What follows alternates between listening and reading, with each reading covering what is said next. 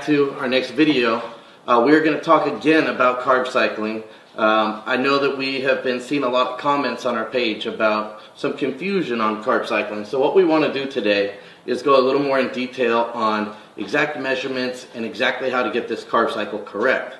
So a lot of the comments that we see that are pretty common are people are confusing the measurements on their carbs. Now we've been hearing like 25 grams is so low, or do my vegetables count towards my carbs, or do I measure pre-cooked or post-cooked? Yeah, and I'm doing a lot of, I'm eating almonds, but there's protein in those almonds. Do I count that? So we're going to explain to you how we do this carb cycle. This may be different than other things that you've read, guys. This might be different than other people's carb cycle. This is the way that Team Zero Gravity does their carb cycle. So let's get into it. Let's talk about it. Number one, we're going to talk about is vegetables. Okay? So, with your vegetables, those are your green leafy vegetables. On our program, we list the vegetables that we recommend using, which are... Typical ones are broccoli, green beans, cauliflower, zucchini, squash, typical greens like that. So on those carbs, those are the ones we do not count those. On the program, you'll see it says that we don't count those towards our total number of carbs. We use vegetables as fillers. So, we don't want to go crazy on those, but those are in between in meals when it's on a low carb day. When you're hungry, those are things that you could put in so you're not starving on your high carb day. So those are fillers, right? So we use those. So number one, green leafy vegetables, we do not count towards the number on our carbohydrates. Now there are several vegetables that we do not allow on the carb cycle, which would be like corn, peas, tomatoes and carrots in large quantity. So using like just steamed carrots as the vegetable, we wouldn't want to do just due to the higher sugar content found in those carbs. So like we said, the free carbs that we're eating, the free vegetables, are your green leafy vegetables. Those are the ones you want to stick to. Alright, now, vegetables are out of the way. That's an easy one. Let's go into the proteins. Alright guys, so your protein sources are your basic proteins. We want to stick with the leaner sources of protein. So chicken breast is number one. White meat chicken is number one. Egg whites, number two. We have lean cuts of red meat, lean beef, right? Turkey. Lean turkey, extra lean turkey. All white meat and the leaner cuts of red beef. Fish, white fish, all fish, right? Those are your protein sources. Those are your basic proteins. Now, a lot of the people are asking questions about what about the fat content in the protein? Do I count that? The answer is no, because we're going to be sticking with only the lean proteins. So we're not doing fatty beef, and we're not doing dark meat chicken. We're doing lean proteins. So we do not count the trace fats in those. We just count those towards our protein, right? So what are the ones we should tell them to avoid? Whole eggs. We don't use those as our source for the eggs. We like the egg whites. Again, you mentioned we use chicken breast, the white meat, not the dark meat. The fish, a lot of people have been asking about shrimp. Shrimp is okay to have. It falls into that white fish category. Certain fish you might want to stay away from, obviously, is fried fish. And yes, salmon is very good. It is higher on a fat count, but we do allow the salmon. All right, so when we're talking about proteins, we got it down. We're going to go lean proteins. We got lean proteins and we have vegetables covered, okay? Now, here's what we're going to talk about now, the biggest one everybody wants to know. Well, not big. We'll save the carbs for last. We're going to go into fats. So, when we talk about fats, these are additional fat sources. So, let's say on your low carb day, we gave you 50 grams of fats. So, what would 50 grams of fats look like? We love to use avocados, almonds. You can use nut butters like almond butters. We just make sure that they are all natural so they don't have any oils in them or added sugars. So, make sure you do read the nutrition label, not just the front, but also the back. So for the fat sources, the added fats that we're using, again, the easiest is counting out almonds. One almond is about 0.6 grams of fat. So one of the easiest ways to do is just say it's half a gram of fat. And if you're looking for 25 grams of fat, just pull out 50 almonds. You can break that up throughout your day or eat them in one setting, but that's going to be your easiest. Now the most important thing to do, guys, when you're doing this carb cycle is looking at the labels, looking at your nutrition facts. This is the most important part. This is going to tell you everything. per serving, how many grams are on here. This is what you have to pay attention to, right? So this, now a lot of the people have been asking the question. Just like we are not crossing over trace fats in our protein, we are not going to cross over the proteins from our fats. So each one of our things is staying in their own categories. So we're counting our fats as fats. On here, it would say there is a little bit of protein. This is not a great protein source. So we're not counting this towards our total number of protein. Protein is coming from our protein that we put in, that we just mentioned. Our vegetables are empty calories. Those are the ones we're using as fillers. And our fats are staying in the fat category. We're not going to cross count these numbers. Because these also contain a trace amount of carbs too. But again, we do not count these towards our total carb intake for the day. So keep them all in their own category. All right, now we're going to go into the most important. The most important is the carbs. Now, I've heard a lot of things like 25 grams is so low, or 50 grams doesn't seem like a lot, and I think this is because people are miscalculating their measurements. So let's get into how you measure this, guys. Now, this is the biggest difference. Most of your products have a label, like oatmeal. So this is where we have to stay really focused on reading these labels. If we do 25 grams of carbs, that is going to come in a half cup, right? Yep. So, half cup serving. Fill it. That right there, uncooked, is 25 grams of carbs. Once you cook this, it's going to expand, right? And it's going to be about a cup, at least depending on how much water you add to it. This would be your carbs for a 25 gram day, right? That's a half cup. Now what I would recommend is breaking that up into 2 different meals, right? So, quarter cup of oatmeal 2 times a day in 2 of your meals, that's your 25 grams. Now, 25 grams is a starting number for most people, and we usually don't stay that low. But we are not counting, again, the vegetables and everything else you get. So, we're doing 25 grams complex carbohydrates, right, which would be a half cup of oatmeal. Throughout the rest of the day in your other meals, you can put broccoli, you can put all the green spinach, vegetables. But again, we measure the oats by the half cup serving. 25 grams is the nutritional gram. It's not the weighted gram.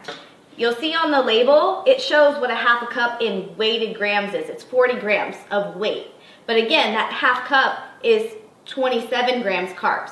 So when we're talking about grams, again, we're talking about the actual nutrition gram, not the weighted gram. Yeah, that's really important, guys, to pay attention to. When we're talking about the grams of carbs, like she said, it's nutritional grams, not grams on the scale. Okay? So now here we're going to get real confusing. This is going to mess everybody up. So how do we know how many grams of carbs are in a potato?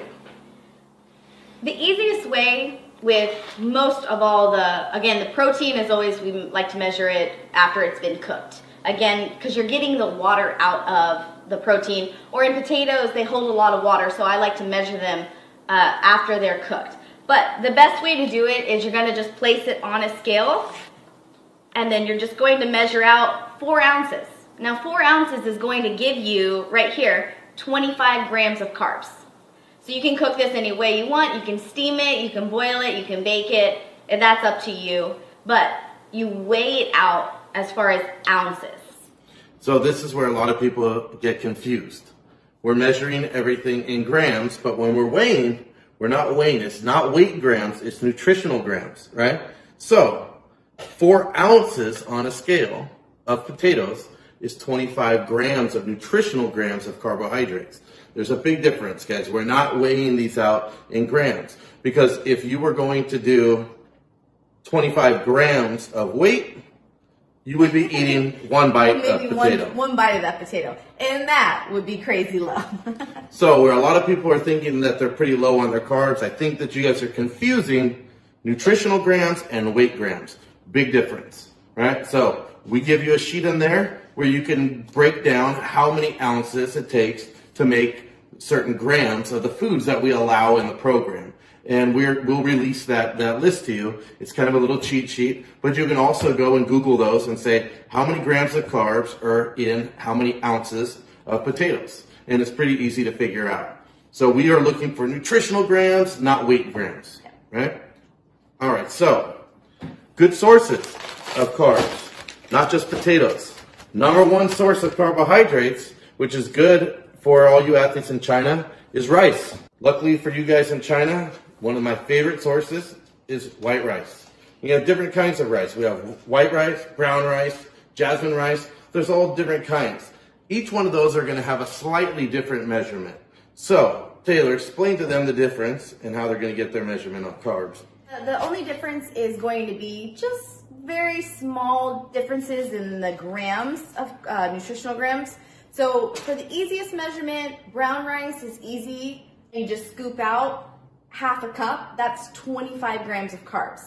Now, if you're using something like a long grain rice, a white rice, a jasmine rice, basmati rice, it's only 10 grams higher just due to the rice content. But again, if you measured out half a cup of cooked rice, that'd be about 35 grams of carbs. So just make sure you take that into consideration on your high days.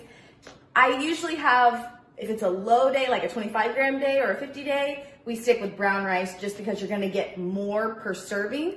But the guys, when they go up to 600-800 grams of carbs, you're definitely going to be choosing more of a jasmine rice. All right, so with the rice, you're gonna have brown rice that's gonna measure out to 25 grams of carbs per quarter cup. Now the jasmine rice is gonna measure a little bit higher, but it's only about 10 grams higher. So a quarter cup of jasmine rice is 35 to 36 grams of carbs. So make sure you just take that into consideration when cooking your rice and make those adjustments for that quarter cup. Now guys, when we're doing this, we're going to make it nice and simple. These are all measurements that you're going to use uncooked, pre-cooked, right? Because it changes a lot. So when you're cooking rice, you understand that when you do a quarter cup uncooked, it's going to cook into a large amount of rice. So we're not talking about cooked measurements here, guys. We're making it nice and simple for you.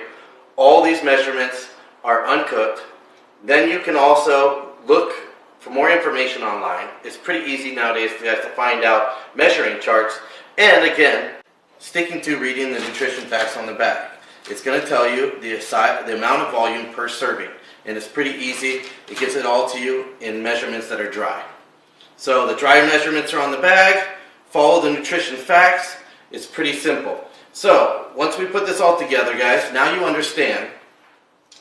You have your carb count, your fat count, your protein count, and we keep all of those completely separate from each other. Those are all in their own category. So, throughout a day, a normal meal, let's say I want to get in my meal, my first meal, I'm a guy and I'm on 100 grams of carbs today, and it's my low day. So what does that look like to me? That means I have 100 grams of carbs, 50 grams of fat, and I have 250 grams of protein in my low day. Well, 250 grams of protein, that's a lot of protein. Right? So that's going to be me eating 6 to 8 ounces of meal for 6 meals a day. With every one of those meals, for the first 4, I'm going to go ahead and have 25 grams of carbs in each one of my first meals for the first 4. Right? So that's going to be, for me, I'm going to be doing this half cup of oatmeal per meal for the first 4 meals, and I also get my fats. So I get 50 grams of fat. So if you guys know from almonds, like Taylor said, 25 grams is about 50 almonds. So I get 100 almonds today, right? I get 100 almonds today on my fat day. Now, so my day is going to look like this. I get 100 almonds, so I'm going to break these up into 25 almonds in each one of my meals for my first 4 meals. I'm going to have a half cup of oatmeal in every meal for my first 4 meals, and I'm going to have 8 ounces of egg whites or chicken in every meal for my first 4 meals. My last 2 meals are going to be just my protein, whether it's going to be lean beef, maybe some extra lean ground turkey, maybe some chicken, whichever I decide, and then I'm going to use some vegetables in those meals, in my last 2 meals, to be fillers. That one I'm not going to add any extra fats, and I'm not going to add any extra carbohydrates. So that's going to be just green leafy vegetables. So I might do a chicken breast and some broccoli, or some egg whites and some spinach. Maybe a couple mushrooms or something like that in there, and make an omelet. That's going to be my day. So that's a typical example of what a 100-gram day would look like, guys. So take this information, Hopefully you guys can utilize this in your carb cycle and you have a little bit better understanding of what it is to carb cycle, what the measurements look like, and hopefully this adds to your success and help you guys get on this, get started, and I look forward to seeing your results.